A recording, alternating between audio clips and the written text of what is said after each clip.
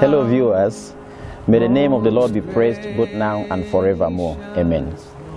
I welcome you very warmly to this session, this reflection of Holy Thursday, and I welcome you warmly too to the Triduum, the last 3 days of the Paschal mystery celebration. Holy Thursday, Good Friday, and Holy Saturday with Easter Sunday. And we prayed, Lord, to be our inspiration in the name of the Father and of the Son and of the Holy Spirit. Amen. My dear friends in Christ, my name is Reverend Father Emem Umoren, a priest of the Catholic Diocese of Ikot-Ekpene in Nigeria. As I said in the opening remarks, it is a pleasure that God has given us this privilege of celebrating another Easter Triduum. My reflection today is centering around the celebration of Holy Thursday. And Holy Thursday, the Church commemorates that final time before Jesus' Passion. The Church brings to mind the joys and the eventual sorrows of the final hours before the crucifixion. And that's why we also talk about the prayer of Jesus and his agony in the garden. Today, Holy Thursday, we bring to mind all that the Lord did and said before his passion and death. Today, we bring to mind especially those things he left us as a memorial. And the Catholic world today celebrates something very significant. On Holy Thursday, the Catholic world celebrates 3 very important mysteries. The mystery of the institution of the Eucharist, the mystery of the institution of the priesthood, and the mystery of the fraternal love that God has left us as an example. And I want to use this opportunity to congratulate everybody, every child of God, every Christian who is part of this celebration. But in a very special way, I want to congratulate all priests out there, all our bishops, beginning with the Holy Father, and all priests, because today we celebrate the institution of the priesthood. And we are very proud. I am very proud to have this privilege to be called by God to serve him as a priest. And on a day like this, we thank God for all our priests, and we remember to pray for them. Today we remember many other things. Remember, as I said, God has left us an eternal memorial. And that memorial is a very important one that we must never forget.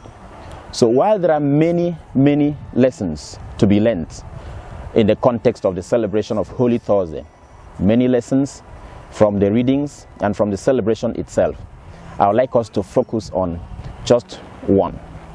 But permit me to draw your attention to the readings of Holy Thursday, because it is from the readings that we will give meaning to our own reflection.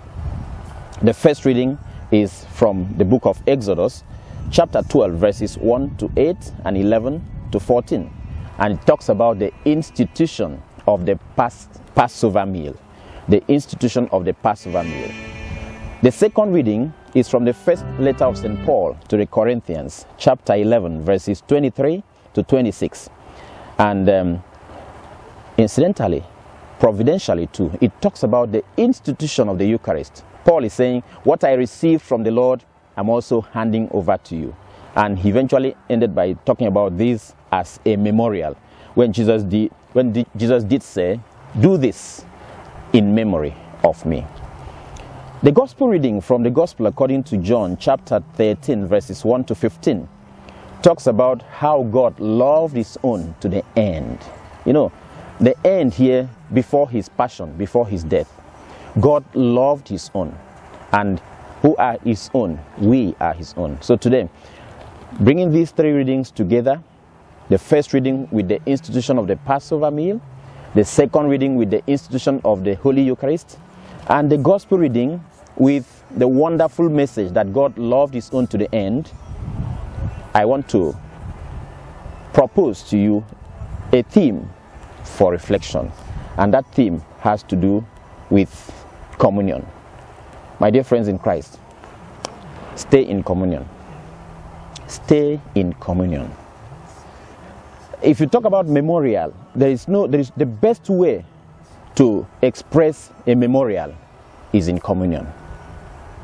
And what do I mean by communion? Sharing.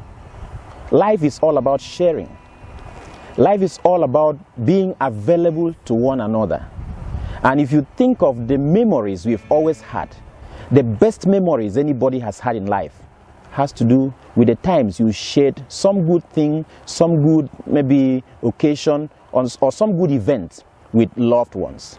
So today, while we're thinking about how Jesus is going to suffer and die, this very last minute, this very last day, this very last occasion, the best we can think of now as a theme for reflection is the importance of communion.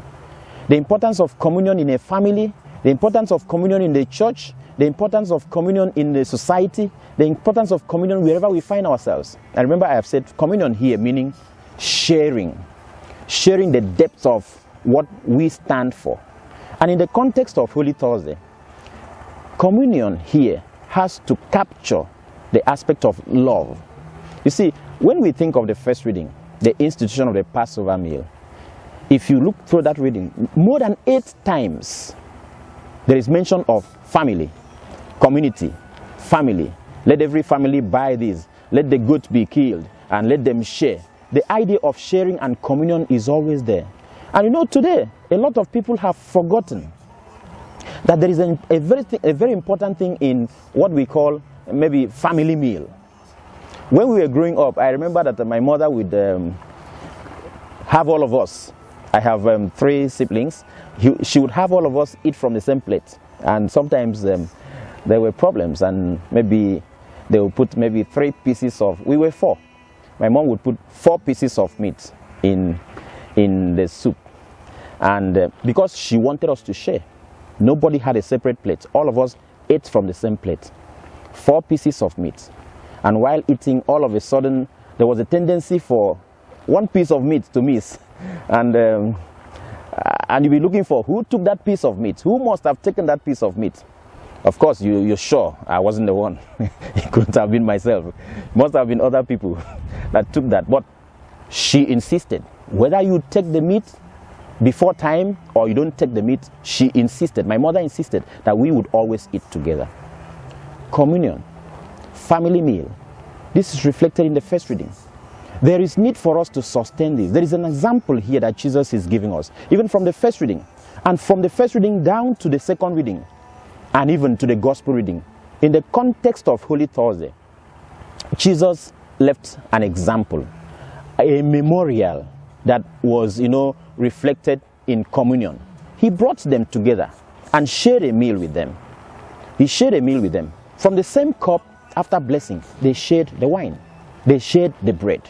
Today, my dear friends, I am telling you in the context of this celebration, let's remember a very simple message here. Stay in communion. Stay in communion with your people. Stay in communion with your church. Stay in communion with your pastor. Stay in communion with your bishop. Stay in communion with your flock. Stay in communion with your family. Share what God has given to you. If Jesus did not want us to take this as a serious message, he would not have left us with this example. And Paul puts it clearly and says that Jesus said, do this in memory of me. Jesus himself also said, do this in memory of me.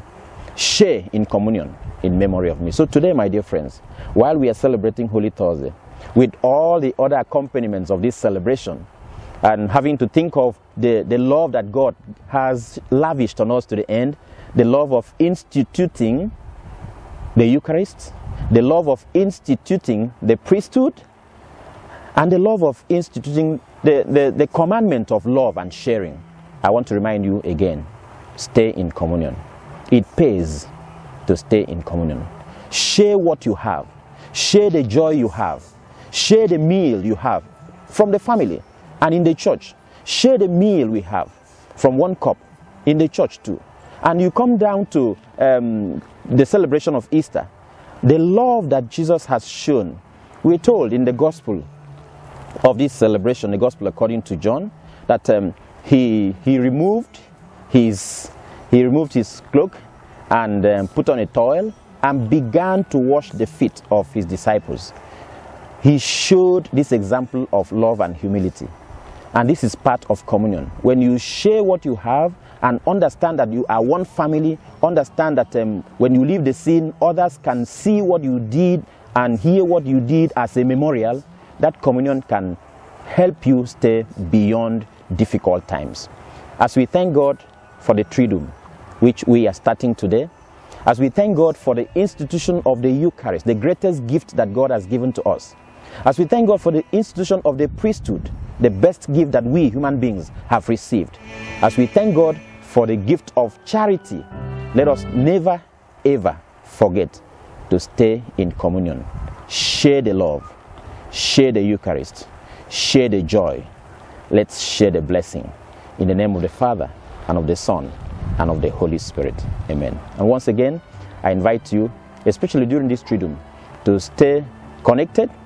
Please subscribe and like and share and help us to continue to propagate the word, because I am sure at the end of the Triduum and beyond it, the blessings of God will remain with us in the name of the Father, and of the Son, and of the Holy Spirit. Amen.